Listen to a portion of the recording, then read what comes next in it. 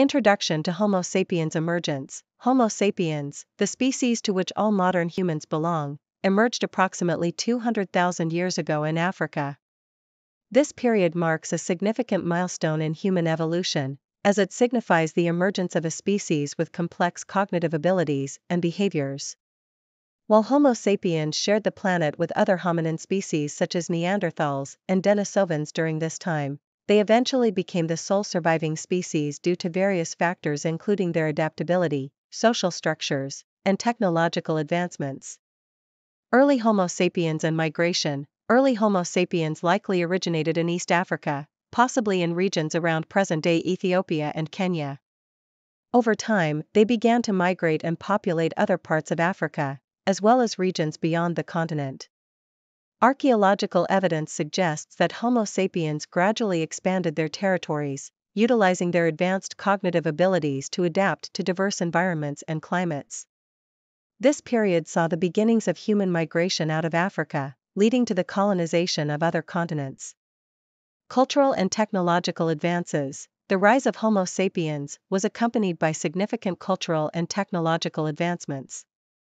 These early humans developed sophisticated tools and weapons, such as stone blades and projectile points, which enabled them to hunt more efficiently and compete with other species for resources.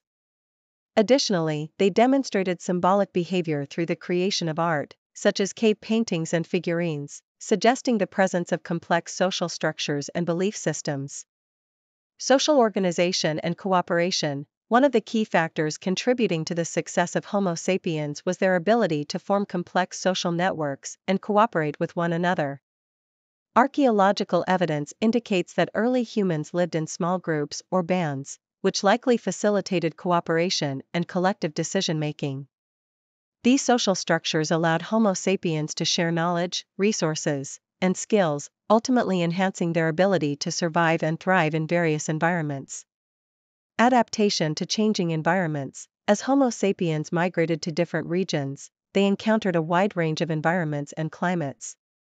To survive in these diverse landscapes, early humans developed adaptive strategies such as clothing, shelter construction, and the use of fire. These innovations not only provided protection against the elements, but also enabled Homo sapiens to exploit new food sources and expand their ecological niche. Interaction with other hominin species. During the rise of Homo sapiens, they coexisted with other hominin species such as Neanderthals and Denisovans. Genetic evidence suggests that interbreeding between these different hominin groups occurred, resulting in the incorporation of Neanderthal and Denisovan DNA into the modern human genome. These interactions likely influenced the genetic diversity and evolutionary trajectory of Homo sapiens, highlighting the complexity of human evolution during this period. Environmental pressures and adaptation. Throughout their evolutionary journey, Homo sapiens faced various environmental pressures that shaped their development and behavior.